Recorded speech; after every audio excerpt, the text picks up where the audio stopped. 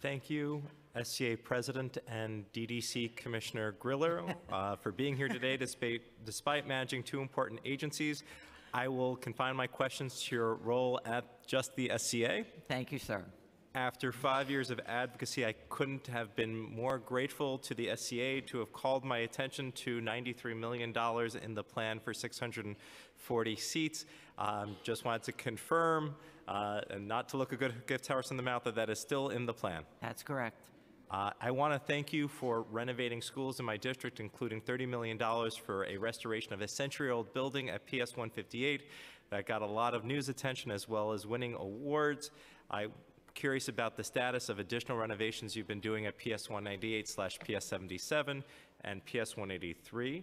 Along the same lines, last year we cut the ribbon at pre-K centers at 57th and 95th Street and broke ground on a new pre-kindergarten center on 76th Street.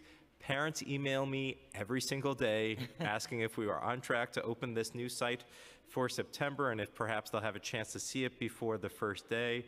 And I think along those same lines, it took us 5 years to, after the promise of pre-K for all, to get up to 1,100 pre-K seats on the Upper East Side.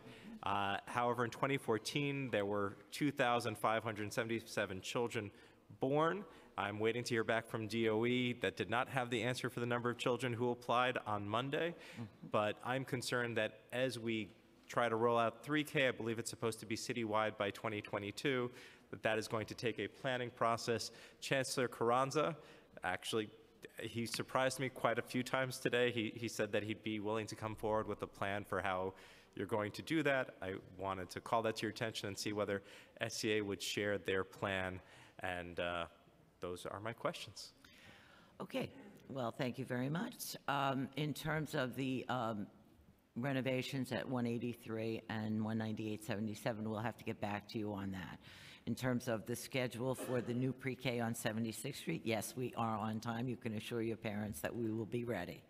As far as the rollout for the 3K, this is a much more phased rollout than pre-K had been, which was a very compressed timeline. So by 2019, this September, we will have rolled out, and I'm just going to double check the number here, I believe 13 districts. Okay, so you will see a rollout over time of that 3K. Otherwise, I missed the last question. Just asking, so the chancellor said he'll come to me with a plan, and Sure. So whatever the plan is for when I'm Council District 5, but School District 2. So whenever the plan is for rolling out to the second largest school district in the city of New York, would like to just see how we're going to back into those. I assume if we have 1,100 4K seats, we will need 1,100 3K seats, and so it will take time to build. So I'm asking for your commitment to participate in that process. Absolutely. Thank you. Okay, thank you so much. And just very quickly, just a